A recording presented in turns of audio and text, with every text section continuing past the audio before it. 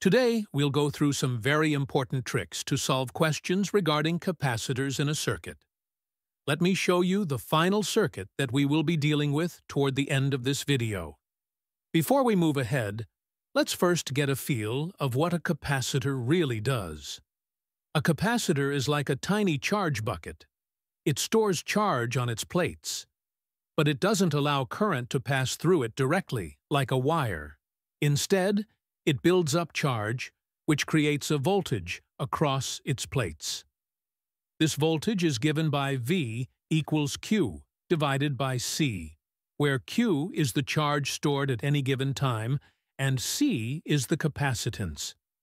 Now, if a current is flowing through a resistor and then reaching the capacitor, the resistor eats up voltage as usual.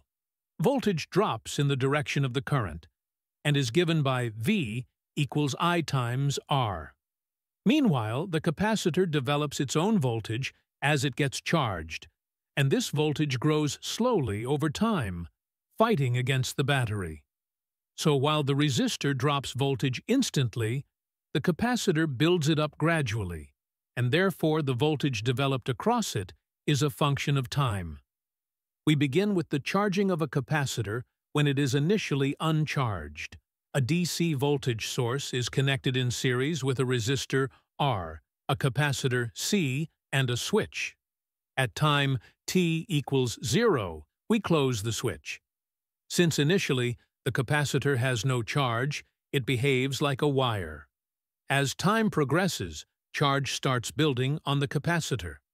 Let's assume that at some general time, t, the charge on the capacitor is Q, and current flowing in the circuit is I. Now we write the potential equation of this circuit using Kirchhoff's law. The voltage drop across the capacitor is Q divided by C, and across the resistor is I multiplied by R. So we get V minus voltage drop across capacitor, or Q over C, minus voltage drop across resistor, or IR, equals 0. Now here's the key idea. Current is nothing but how fast the charge is changing with respect to time. So we replace I with dq by dt. This turns our loop equation into a differential equation involving just q and t, which we can now solve using basic integration. Take this on the right side. Now multiply by c on all sides to get cv minus q equals rc times dq over dt. Take this dt over rc here, and this term here to get this. Now simply integrate on both sides.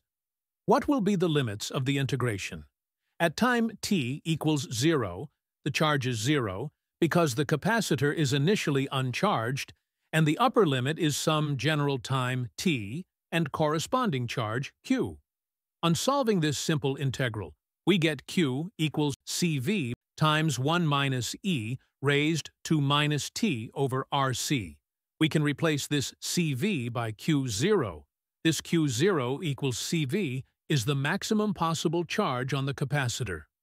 The product r multiplied by c is known as the time constant and is denoted by the Greek letter tau. So the expression for q will become like this. If we put t equals r multiplied by c, or tau, into the equation, then the exponential becomes e raised to the power minus 1, which is approximately 0.37. So 1 minus that is approximately 0.63. That means after one time constant, the capacitor is 63% charged.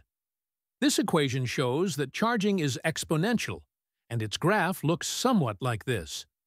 Now, current in this circuit will be dq by dt, or just differentiate this to get I at any time t as q0 over tau times e raised to minus t over tau, or v, by r times e raised to minus t over rc. So as time tends to infinity, the exponential term becomes 0, and charge approaches q0. That state is called steady state, where the capacitor is fully charged, and thus the current in the circuit becomes 0. That means current starts from its maximum value of V over R at time t equals 0 and gradually drops to 0 at steady state. This is also very helpful during problem solving. At time 0, we treat the capacitor like a wire. So current is maximum and equals V divided by R. As time progresses, current decreases. At steady state, we treat the capacitor like an open circuit. No current flows, and the resistor is bypassed. This lets us solve questions quickly, using pure Ohm's law. Now, let's understand the discharging case. Suppose we have a capacitor that is already charged. Say, we had earlier connected it to a battery, and now it holds some charge and voltage across its plates. If we now remove the battery and simply connect this charged capacitor across a resistor, then the capacitor starts releasing its stored energy. This stored charge begins to flow through the resistor, creating a current in the circuit. But unlike a battery, the voltage of the capacitor keeps dropping as it discharges, because it's losing charge over time. So, while charging stores energy, discharging is like using that stored energy to power something for a short time. That's why capacitors can act like temporary batteries in many circuits, giving quick bursts of power and then fading out. At time t, the charge becomes Q, and current I flows. Also, initially charge is some Q0. Since they are in the same loop, we write voltage drop across the capacitor or minus Q divided by C minus voltage drop across resistor, or I multiplied by R equals 0. Now write I as dQ by dt and integrate. Take it this side. Then minus dt over RC will be equal to dQ over Q. Limits of the integration will be at t equals 0, Q is Q0, and at some time t, we have Q. Finally, after solving, we get Q equals Q0 multiplied by e raised to minus t divided by RC. That means charge decreases exponentially. At one time constant, about 37% of charge remains. These are the key facts to remember in discharging. Now let's talk about a trick to find charge across capacitors in tricky circuits like this one. I know the circuit looks complicated, but don't panic, because now you have all the tools needed to solve this easily. The charge Q of this capacitor is still equal to Q0 multiplied by 1 minus E raised to minus T divided by R, equivalent multiplied by C. First, in order to find this Q0, just redraw the circuit, assuming the capacitor is replaced by an open wire. That is, no current flows through it in steady state. Then find the voltage across this capacitor, then multiply it with C, and you get the maximum charge stored by this capacitor. Now, look at this loop. If we pass a current I from the battery, then all the current will travel in this loop itself, and no current will pass through this loop, because this is an open circuit. So the loop equation will be V minus IR minus I times 2R, or V equals 3 times IR. So I equals V over 3 times R. Therefore, the voltage difference across this terminal, which will be the same as the voltage drop across this resistor, will be I times R, or V by 3. This will be the same voltage across this capacitor because no current passes through this loop, and therefore this resistor will be useless at steady state.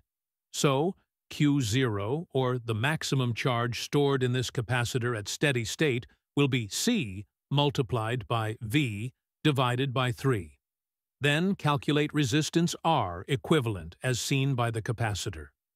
To do that, we remove the battery and replace it with a wire and solve for R equivalent across these two terminals. Both these resistors are in parallel. So, what will be the equivalent resistor of R and 2R in parallel?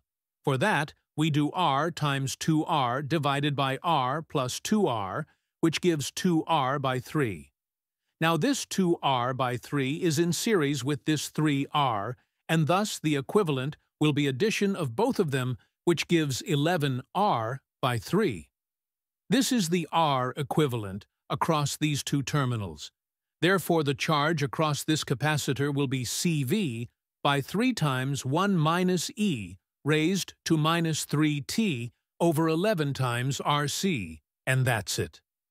The time constant of this circuit will be R, equivalent times C, or this.